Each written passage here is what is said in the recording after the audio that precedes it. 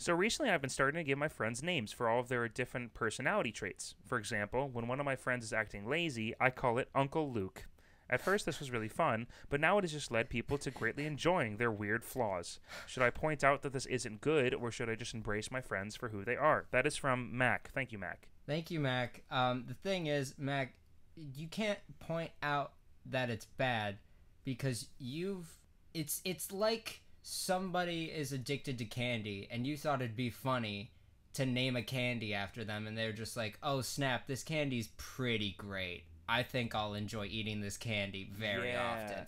Yeah, I mean, Zane, let's create some names for the different personality traits in yours. Zane is kind of a one-dimensional name, so it's actually kind of hard. For me, I can imagine Will, William, Bill. Bill is Willis, a big one. Liam. Bill, wait, do you prefer to go by Bill or Will? Will. Nobody calls me Bill. So Bill, what do you think would be a good one for you? Yeah, I have decided that when I turn 50 years old, I will start going by Bill, though. That's the truth. I will definitely not call you Bill. Well, you won't know me when I'm 50, I guess. Anyways. Well, I already committed seppuku by then, didn't I? No, it's the heist. Yes, of course. My masterpiece. My legacy. Yeah. Getting an audience of 500 of your closest loved ones and committing seppuku on stage when they're expecting an uptown, like Can an uppity I sort of interrupt musical. our question more than we already have and really quickly ask why you keep calling it seppuku? What do you call it? It is seppuku or seppuku. I think. Oh, is there 2 U's in there? It I is- thought it was 2 E's in there. It is not seppuku. I'm sorry. I thought it was seppuku. I just want to I want to differentiate myself from Sudoku as much as possible. Sudoku. Seppuku. Sudoku. So the gist is, if someone's lazy, they're called Uncle Luke. That doesn't actually have to be their name, right? That's not for everybody. That's just them. So so okay. is that actually? So here's the thing. Listen Okay. up. So Will is just regular Will. Will is Will at his best. Will is knowledgeable and wise and fun to be around. Okay, Bill is the very serious part of Will.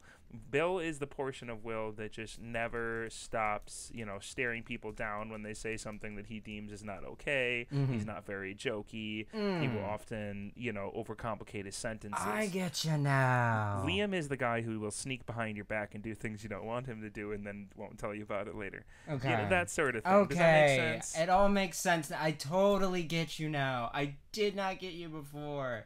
Urban Dictionary says that Zane is the name of a guy who is extremely handsome, kind, sensitive, funny, charming, and intelligent. His way with words show his sexy intelligence. When he cares for a girl, he is all theirs with an apostrophe and makes sure that they know it. He is very tactile, loving to hold hands and keeping his girl very close to him. He's very loving and is always showing how much he cares. I think they already said that. Girl number 1, that guy's really hot. Girl number 2, yeah, I know. That's Zane. He is my boyfriend. He is really loving, funny, and smart. Girl number 1, yeah, I may try and steal him from you. Girl number 2, you won't be able to. He is all mine, and I am all his. These are cool people.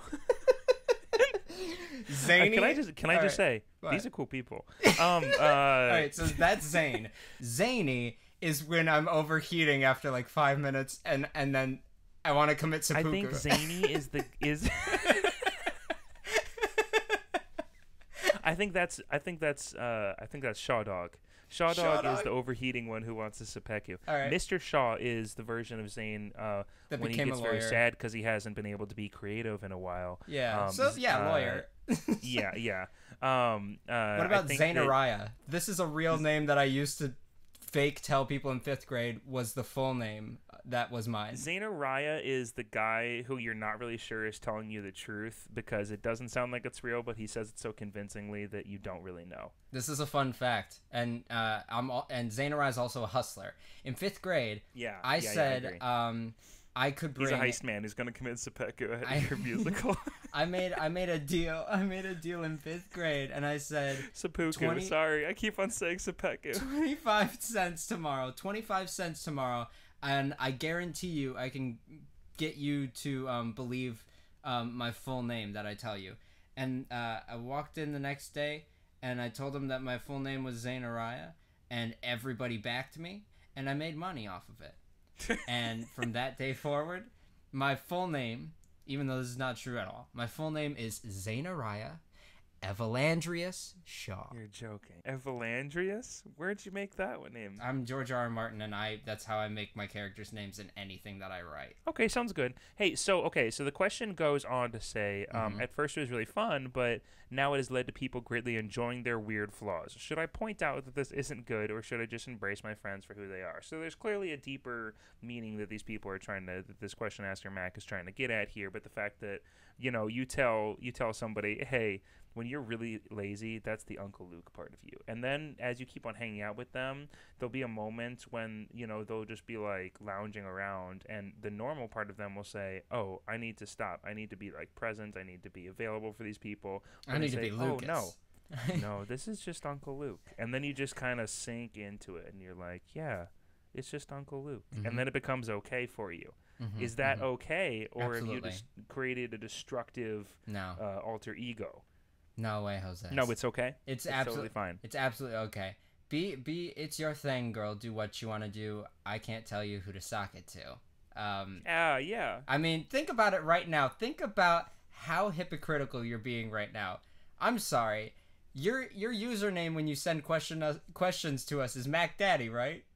That's a personality. That's the one that asks questions. That's the one.